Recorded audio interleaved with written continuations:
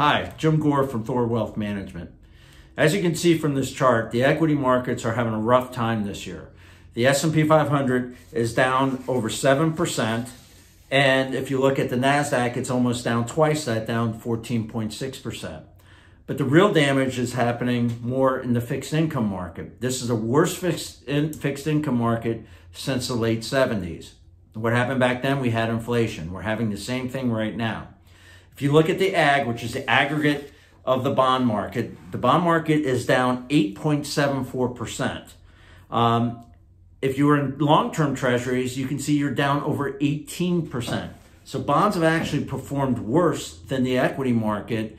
So a question comes to us, Jim, what is THOR doing right now? What are your thoughts on the market? Well, first of all, we have a very disciplined approach here at THOR, and discipline is very helpful in times like this. So first thing we start with, and we've shown this before in market updates, is our THORdex. And you can see the THORdex has come down a little bit, but it's just slightly below 70 right now. So it is still saying to us that the U.S. equity market is expensive. Note in this chart, though, if you look at the late 70s, you can see that the THORdex was very, very negative. If this is like that time period, the THORdex can come down from a meaningful position from where it is today. So the U.S. equity market is expensive right now. So if the equity market is expensive, the next thing we look at is the fixed income market.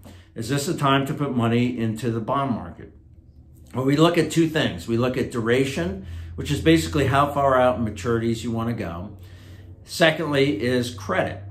So let's start off with credit. Credit is basically looking at it from a lending position. If I'm making a bank loan to a company, will I be able to get paid back that? So this is looking at the bonds out there, the ability for corporations or institutions to pay us back. And you can see that that is negative. The duration, how far out maturity, is slightly negative. What's interesting about this is, if you go back about 6 to 9 months ago, we were very negative on duration. It was well below -2. So right now, it's just slightly negative, which is saying, hey, it might be time to add a little bit of duration to the portfolio. It is getting a little bit more attractive. Yes, adding some duration is not a bad thing, but it's not time to back up the truck and get fully long at this time. So with our disciplined approach, you start off with the equity market is expensive here in the United States. Then the fixed income market is still very rich and expensive, and there's a lot of risk out there, especially on the credit side.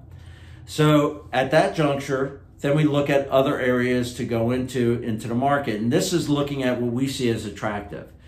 Because the equity market and the fixed income market is expensive, that is why alternatives are very attractive, as you can see right here.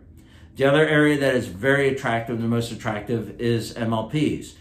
And note that both of these positions are positive this year. MLPs are well above up 20% year to date.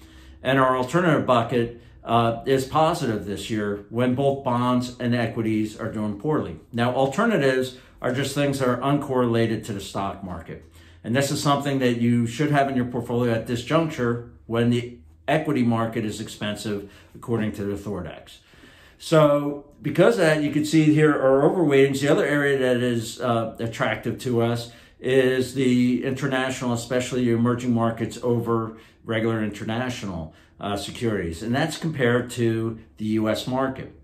And you can see both in the U.S. market, whether it's growth value and small company, are still unattractive. They're, small companies getting closer to neutral, but it's still not a time to back up the truck and start buying U.S. equities. There is one other investment that we have used in the past, which are business development corporations for fixed income. These are very unattractive. This goes back to credit analysis. Business development corporations lend money to mid-sized businesses here in the United States. And right now, because credit is not attractive, it is not time to buy a lot of BDCs. And we see it as very unattractive at this juncture. Back in May of 2020, they were very attractive. So right now is not something that we're looking to invest clients' money into. But what's most important is to have a disciplined approach to what you're doing. We have a very disciplined approach here at THOR. to make sure that our clients are taking the right amount of risk at the right time. And that is paying off this year because the things that are attractive are positive in their client's portfolio. Things that are underweighted are the ones that are really underperforming. If you have any questions or concerns, as always, reach out to us at our website, THORwealthmanagement.com, or call us directly. Take care, and we'll talk to you in a couple weeks.